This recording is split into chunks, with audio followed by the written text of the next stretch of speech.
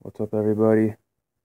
I'm going to show you how to remove a fuel rail and injectors out of an E46 BMW.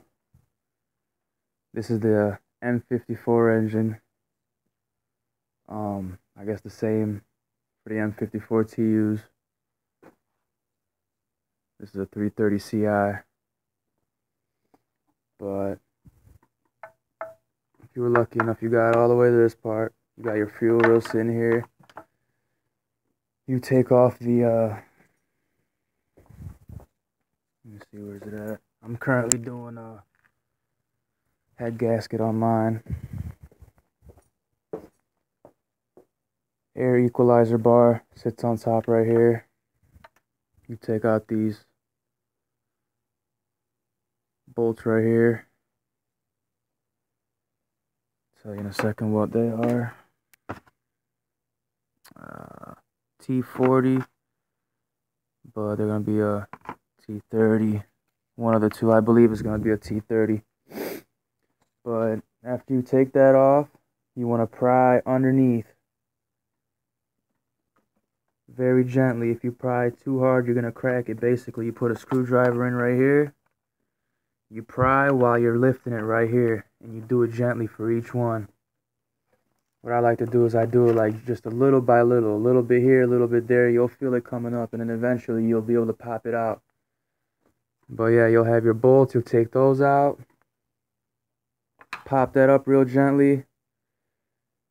Take these out. The M54tus do not have this. It connects these two together. You pop that sucker off. Make sure you bag all the bolts.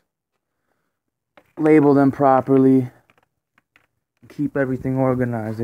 Especially if you're not, usually don't do this too often, you know, or you're clumsy. Anyways, this sits in here, the fuel rail. You take out the top bolts. Forgot what bolt size those are, but you'll figure it out. You take that out, and then you don't even need to pry it really with a screwdriver or nothing. You can just take it by hand and just pull up gently at each injector. And then you swivel that up, like so. And then you turn it a little bit, and then you'll be able to clear the firewall up here. And you can pull it out, and when you pull it out, you want to jump up on a chair or whatever. Climb up in the engine well a little bit. You will find the end of it, where it goes all the way down. Let me find it because I already got it disconnected here. This little guy. And what you want to do is this nipple right here, I mean the end of this the fuel rail piping sits in there. You want to pull this blue down. You see how it moves a little bit? I don't know, it won't focus. But you want to use like both hands, push down, and you can keep it there with one thumb and quickly just slide the fuel rail off. And that's how you get the fuel rail.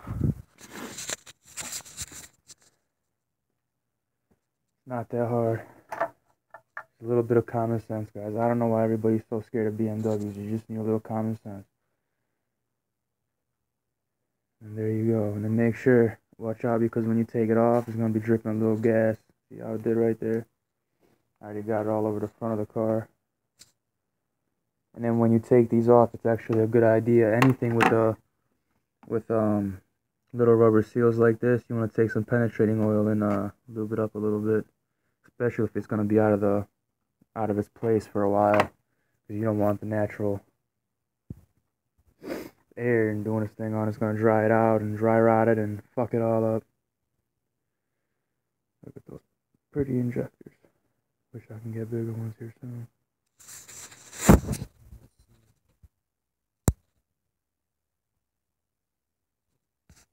And you want to take the injectors out.